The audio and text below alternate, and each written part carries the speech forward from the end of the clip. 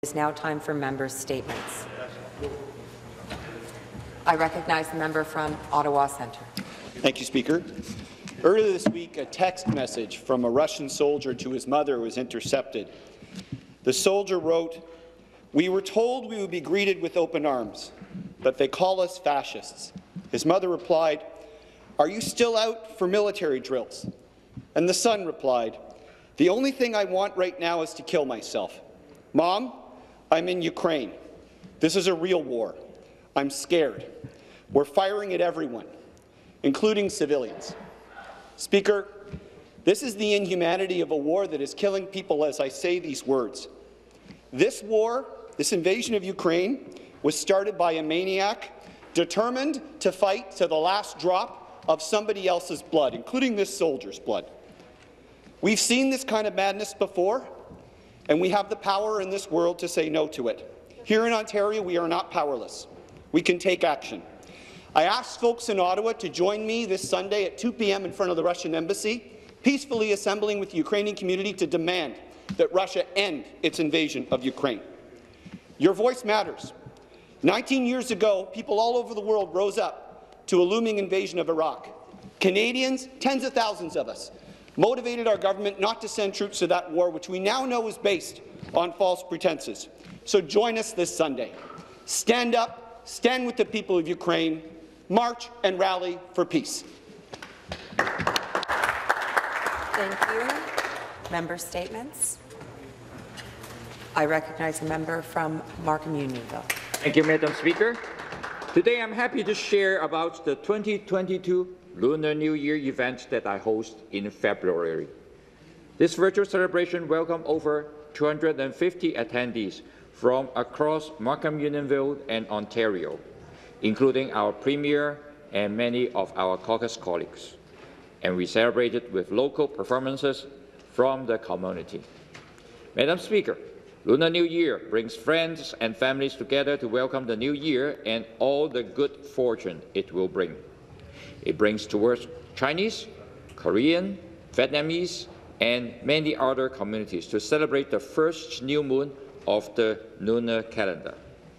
My riding has the highest concentration of Chinese Canadians in Ontario, and this event highlighted the contributions they make to our community. With such a diverse riding, the actions of this government to promote anti-racism have helped residents feel safer in this province. Markham Unionville's Lunar New Year event was a celebration of the diversity of culture of Ontario and why it is important to fight racism and hate in all forms. Thank you, Mr. Speaker. Member statements. The member for Kitchener Centre. Speaker, older adults need more than a plan. They need a vision. I learned that just the other day. I have a podcast that allows me to speak to people from my riding of Kitchener Centre called People in My Hood, a philosophical podcast. And a few Fridays ago, I was speaking to Marcia Smelly and John Lord, who said to me, as much as they see the investments and changes for older adults, not just in the riding of Kitchener Centre, but across the province, what they feel is missing is a vision. What's missing from the work that's happening for older adults is an opportunity to ensure that they can thrive, ensure that they can make choices and be supported no matter what it is that they want to do. And that actually reminded me of my mommy. My mom graduated from York University after completing her first Bachelor of Arts at the tender age of 79, but I say 36 because I like Christmas dinner. And when my mom graduated, I remember how excited she was to realize that there were people that would help her as an older adult achieve the educational successes that she had always dreamed of, but she had to wait for us to be out of the house in order to be able to access. Older adults need to have spaces and places where they can do more, where they can access anything that they want, make their dreams come true, and be treated with love, care, and compassion that they so deserve. Thank you.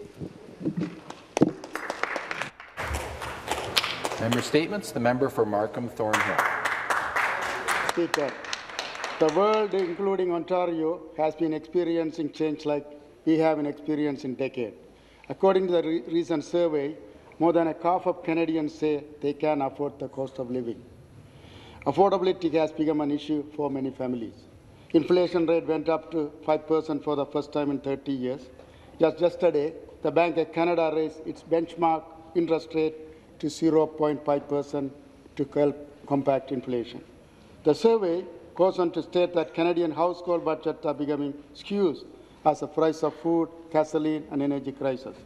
Mr. Speaker, my constituency office in Markham Thornhill often receive calls surrounding the affordability of living.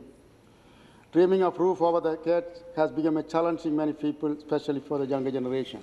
However, our government has been taking action and using Ontario financial firepower to support the people and businesses in the province, include increasing the minimum wage to $15, eliminating the license plate sticker renewal fee, and refund the millions of drivers for fee paid in March 2020, cutting the cost of taking transit with a free ride to and from court transit, $75 million additional funding to support further electricity cost relief for eligible residents and farm and small businesses, along with the numerous other initiatives, Mr. Speaker.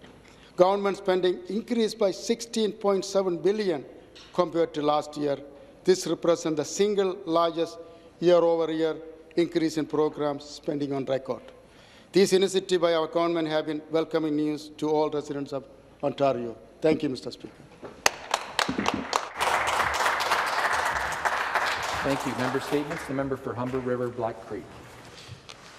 Thank you, Speaker. There is an affordability crisis in Ontario. The cost of everything is through the roof, and it's still going up. But even worse, there are individuals, businesses, heck, entire industries who are taking advantage of consumers. We get tricked into buying things we don't need. We get shoddy service or products that we can't return. We're paying for things that have doubled and tripled inexplicably overnight.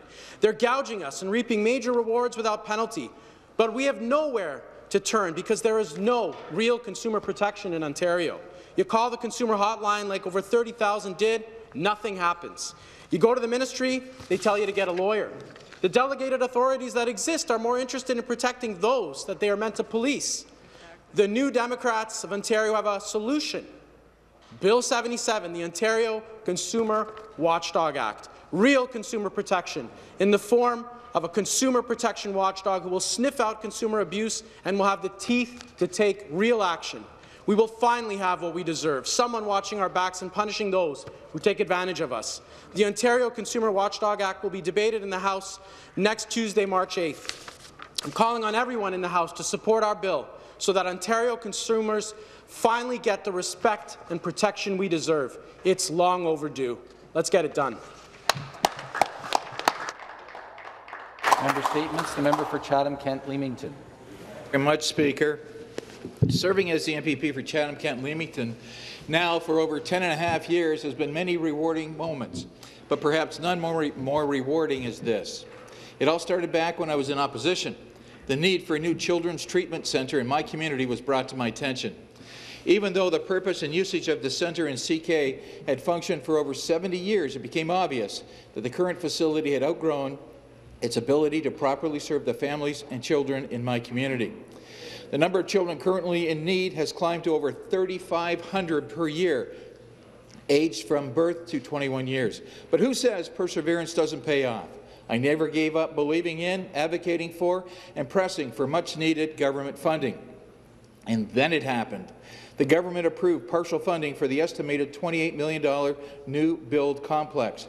The 55,000 square foot facility, when completed, will shorten wait list times, improve overall accessibility, and provide increased space for specialized therapy programs. The state-of-the-art facility will support families and children through an integrated model of centralized services. And recently, over $840,000 was given this year to help meet the growing demand for these services in my community. The funding will go a long way in providing services from hearing and speech therapy to autism services, physiotherapy, and occupational therapy. In closing, I believe that every child deserves the opportunity to reach their full potential, so congratulations to the management team, staff, and the Children Treatment Centre Foundation for all you've done to help make dreams come true. Thank you very much. Member statements. The member for Scarborough Rouge Park. Thank you, Mr. Speaker. today I rise to give a special shout-out to all the seniors in my riding of Scarborough Rouge Park. I want to take this time to recognize how active seniors have been throughout the pandemic in looking after each other and keeping themselves involved in our communities. I had the opportunity to meet with Seniors in Action, a senior group organized by seniors for seniors that creates new opportunities for them to stay both active physically and mentally. Mr. Speaker, I had the opportunity to talk and meet and talk with two members, Lydia Kuasada and Alicia Suervo, two active members of Seniors in Action, and they said throughout the pandemic, these seniors have met regularly at 8 a.m. to go on a walk. Mr. Speaker, this is what inspires me. I also had the opportunity to meet with seniors from Frontline Care Community Centre, where they engage with each other virtually through innovative programs organized by the Frontline Care Community Centre.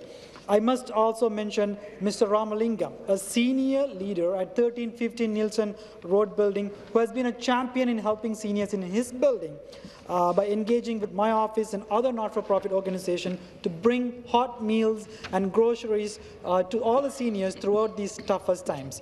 And also a bigger shout-out to Mr. Siva Loganathan of Rouge Park Tamil Senior Association for his leadership throughout the pandemic. Mr. Speaker, I must say, engaging with seniors always makes my heart full. Thank you, Mr. Speaker. Thank you. Member statements. The member for Spadina, Fort York. Okay. Thank you, Mr. Speaker. I'm excited to announce that on January 6th, my daughter Aisha gave birth to a beautiful baby boy named Shay. Thank you. Yeah. Yes, it's my first time being a grandfather, and having a grandchild pushes our time horizon further into the future. First Nations communities teach us that the decisions we make today should result in a sustainable world and healthy relationships 7 generations into the future. And in thinking about future generations, I think about the housing crisis, the cost of education, but the biggest crisis of all is the climate crisis. And I'm proud of the NDP's commitment to protecting our environment through a just transition to a green economy, by making new public sector buildings carbon neutral by 2030, by retrofitting existing buildings to the world's most ambitious retrofit program, by providing subsidies for electric vehicle charging stations, and by creating 1 million green economy jobs through the Green New Deal. Ontario has the capacity to transition to a green economy. Last December, I attended a ribbon-cutting ceremony for an electric ferry at Billy Bishop Airport, a groundbreaking ceremony for a tall timber building on George Brown campus, and the launch of a 3-wheeled electric vehicle that's being built and designed in Ontario. We need to nurture this green tech capacity to transition to a green economy. Our future generations are depending on us. Thank you. Member statements. The member for Aurora, Oak Ridges, Richmond Hill. Well, thank you very much, Speaker, and good morning to all my colleagues. Speaker, last year I was honoured to introduce Bill 271 alongside my good friend and colleague, the member for Carleton. Our bill, which would officially proclaim the month of March as Persian Heritage Month. Speaker, this bill received unanimous consent in the House, so I want to thank all my colleagues on both sides of the House for supporting this bill. This is significant for the Persian community, Speaker, because it officially celebrates our culture and heritage right here in our province. It was an honour to bring this bill forward to recognize the important contributions Persian Ontarians have and continue to make in our province. The nearly 200,000 Persian Ontarians make the largest concentration of Persian people in the entire community right here in our province. And since 1970, Speaker, Persians have played an important role shaping the economic, political, social and cultural landscape of our province. Persian culture and history is among very few others around the world, Mr. Speaker, to have thousands of years of history and tradition. And Persian people have been at the centre of countless empires, trade routes and cultures for centuries. Their resilience and unwavering commitment to helping others is what makes this community so special, Speaker. And as we celebrate Persian Heritage Month, I want to encourage everyone here in the legislature and those watching at home to learn and engage more with our culture and learn about the history.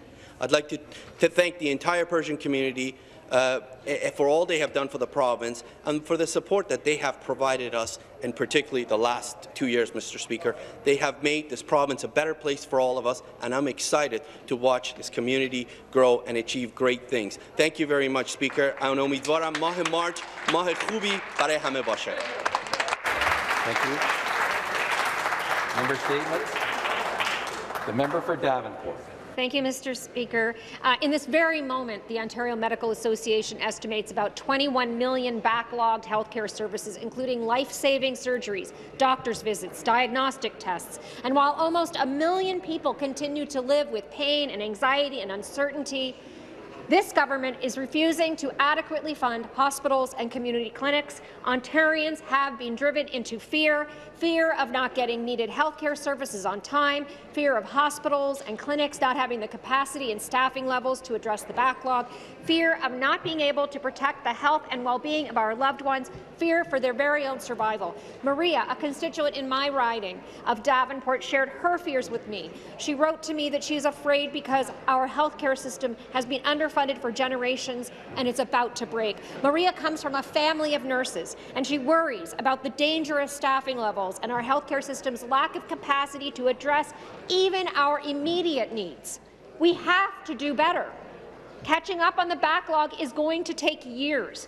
The Financial Accountability Office estimates 3.5 years to clear the surgery backlog and over 3 years to clear the diagnostic procedures backlog. And this is assuming that hospitals operate above pre-pandemic levels. We need funding urgently. So I'm calling on this government. Please listen to the advice of the Financial Accountability Office and provide the $1.3 billion needed to clear the backlog patient services now for Maria and so many others like her. Thank you, Mr. Speaker.